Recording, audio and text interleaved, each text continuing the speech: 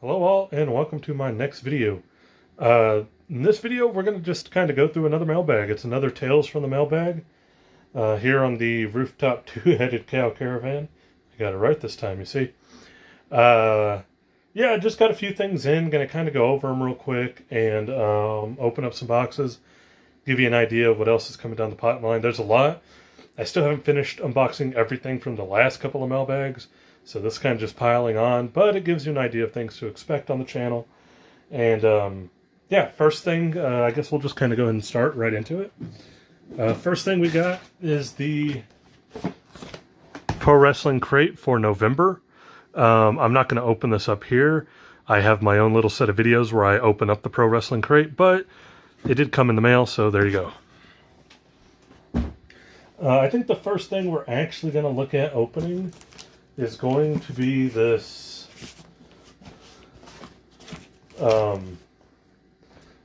Walgreens box. I ripped off the shipping label so nobody could see. Yeah, so not often, I don't think that we've ever gotten a Walmart box here on the channel, which should tell you what this could be. There's a few Walgreens exclusives for certain stuff out there. So, maybe this will give you guys a little bit of an idea. This is a giant box for such a small item. But there it is. And what we ended up getting is the Marvel Legends Walgreens exclusive Nova. Excuse me. Marvel Legends, and I want to say, I'll come back to the others in a minute. I feel like Marvel Legends is kind of the thing Walgreens gets the most of in terms of exclusives. I know for a little bit they were getting some DC exclusives. I have the Walgreens exclusive Bizarro from a couple years ago, before McFarlane got the license. I think it's just a DC Direct or a Mattel or something. For a little while, they had WWE Elite Walgreens exclusives. There were a lot of the female wrestlers. I think like Becky Lynch and her steampunk outfit is one of those. I know there's a Maurice Walgreens exclusive. It might have been an Alexa Bliss one too, or a Stephanie McMahon one. I can't remember. And then every once in a while, you get a Walgreens Star Wars Black Series exclusive. Like General Veers, I know he's a Walgreens exclusive because there are tons of General Veers at my Walgreens. But got Nova. A while back, I unboxed the Obsidian Surfer. It's like the more kind of dark gray Silver Surfer.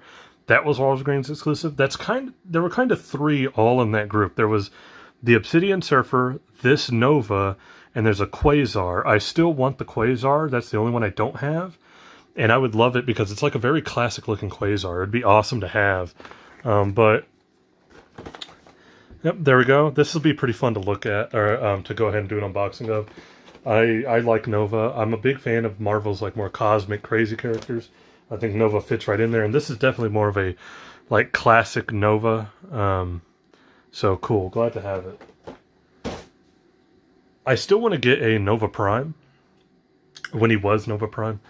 Kind of go with the Annihilation stuff. So yeah, we got Nova there. I'm almost positive like 3 out of the 4 of the boxes that are sitting here left are all Big Bad Toys. Did y'all hear that? My notification just went off. I didn't even see what it was before it went away.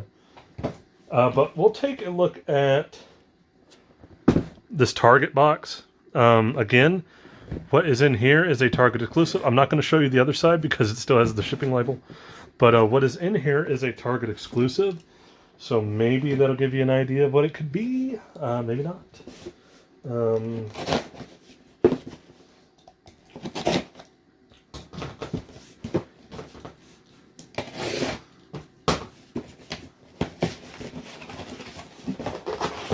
Well, what we have is a G.I. Joe Classified Series Barbecue Kelly.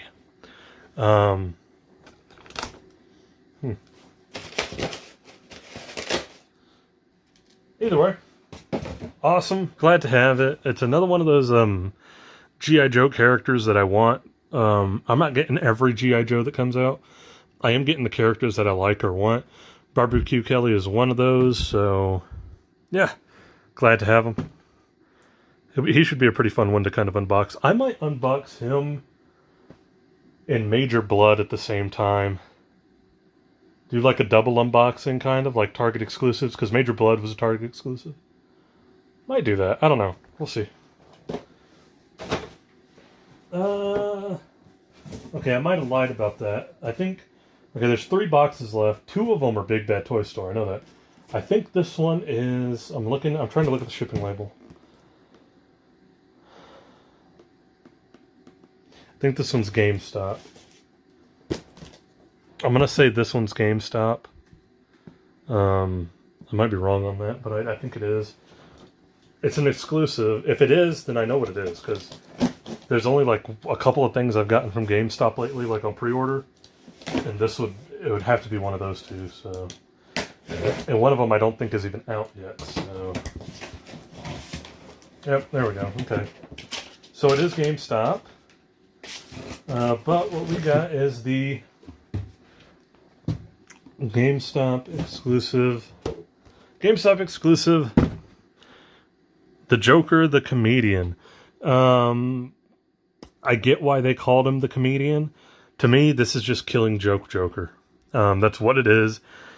It's from the 3 Jokers storyline, which I'm not going to lie to you, I'm not a fan of. I don't like the idea of there being 3 Jokers. I think it's just a half-ass way of trying to do more Batman and more Joker, because DC seems to only be able to do that now. But it is Killing Joke Joker. I like that aspect of it. I love the Killing Joke. It's a great story. If you've never read it, go back and read it. But yeah, this is a GameStop exclusive. If you try to go and order the whole set, you're only going to be able to get Batman and the other 2 Jokers, and then I think there's one more in that set. I can't remember, but he is not included in that. This one is a GameStop exclusive. It's very weird. Funny enough, I've actually seen all of these at Walmart recently. We have the McFarlane version of Wonder Woman. Like if he did Wonder Woman, that's what she would look like. We have the Shazam Who Laughs, or King Shazam, which is just stupid.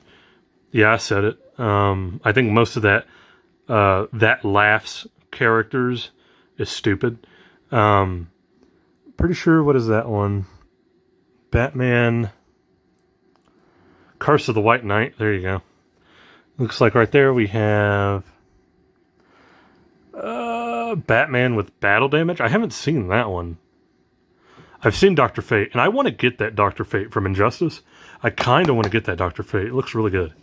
I'm a Dr. Fate fan. But anyways, we got the Killing Joke Joker. That's what I'm going to call it. And glad to have it. Like I said, I like the Killing Joke. I think it would be cool if we got a Brian Boland Batman to go with it. That would be awesome.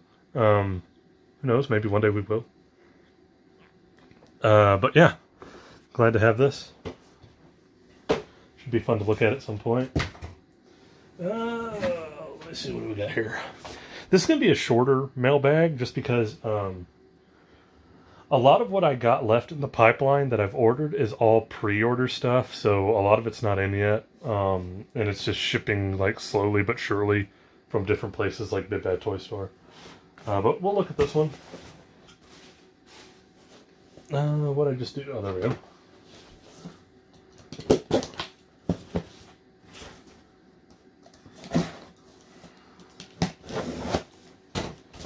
I was opening it. I apologize. I didn't even show you the box. This is from Big Bad Toy Store. I think I know what this one is, because I know this and the other one that are from Big Bad Toy Store. I know what the 2 are. I just don't know which one's in which box. So let's see what this one is. Oh, I see. Okay. Yeah. It is the NECA Frankenstein black and white version. Yeah, so there we go.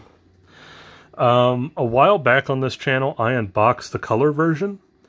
And I got rid of it. I went ahead and I made the choice of switching to the black and white versions of the Universal Monsters.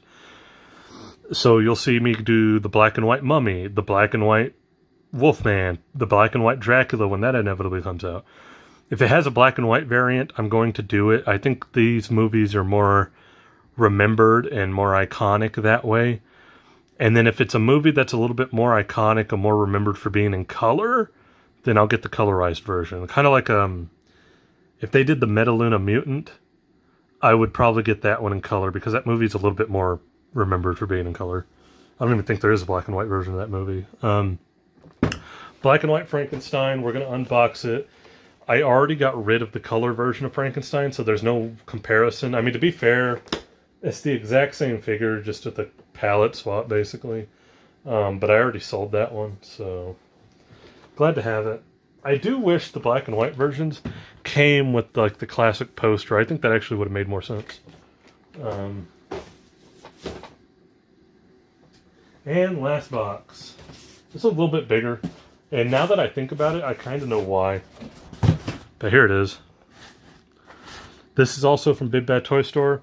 Like I said, now, the more that I think about it, I think I understand now why this one is bigger. Because now, knowing this company, I don't think...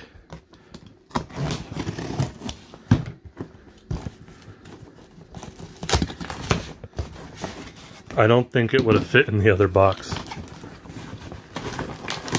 Oh, well, just tear the whole box, Bob. There we go. So what we have here is the Storm Collectibles Kung Lao. Haven't done a Storm Collectibles in a while. I think the last one I did was the Sub-Zero, the MK3 Sub-Zero.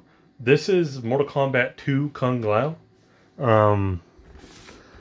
Whoa. Yep, there we go. I like it. I'm only getting characters I really like. I know there's a lot of Storm Collectibles Mortal Kombat figures at this point. So far, I have Scorpion and Sub-Zero. I now have Kung Lao. And I wish I got the Raiden. I need to go back and see if I can just find a Raiden Storm Collectibles. I want to get that one really bad. But, yeah. So we got Kung Lao now. That would basically be 4 out of like my top 5 favorite characters in Mortal Kombat. And I'm trying to struggle as like who I think the 5th one would be. There is a Storm Collectibles Ermac, isn't there? But it's like expensive, and it was like a con exclusive, I think. Might be wrong. Kung Lao, though. I like it. It's pretty cool looking. They just put up a reptile one for pre-order not that long ago. I'm not really a big reptile fan, but still pretty cool to see it. Trying to think of who would be another one I would get. Scorpion. There's Sub-Zero, who's my favorite Mortal Kombat character.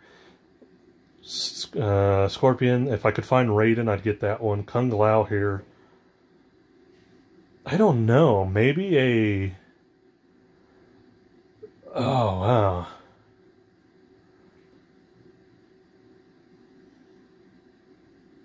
I really don't know. That's a tough one. Maybe like a classic Shang Tsung would be pretty cool. But that's it for this mailbox. Tales from the Mailbag. Pretty straightforward one. We got... What, 1, 2, 3, 4, 5 boxes? Got the Joker here. We got Barbecue Kelly. And then we got our first Walgreens one. I know I've done Walgreens exclusives before, but our first time like actually opening up a Walgreens box. So yeah, that's it. Tales from the Mailbag, a relatively simple one. I think this is probably a good thing, considering the last couple I did were really long and had a bunch of stuff. But, oh, yeah, huh. I am missing one thing. I just totally remembered. It's sitting here, too. Okay, so moving these out of the way. I guess you could say these are the things I actually got in the mail.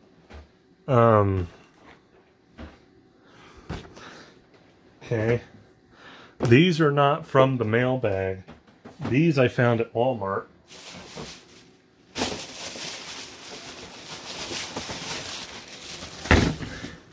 I found the Fantastic Four set. I only bought the 4. I got Sue. We got Reed.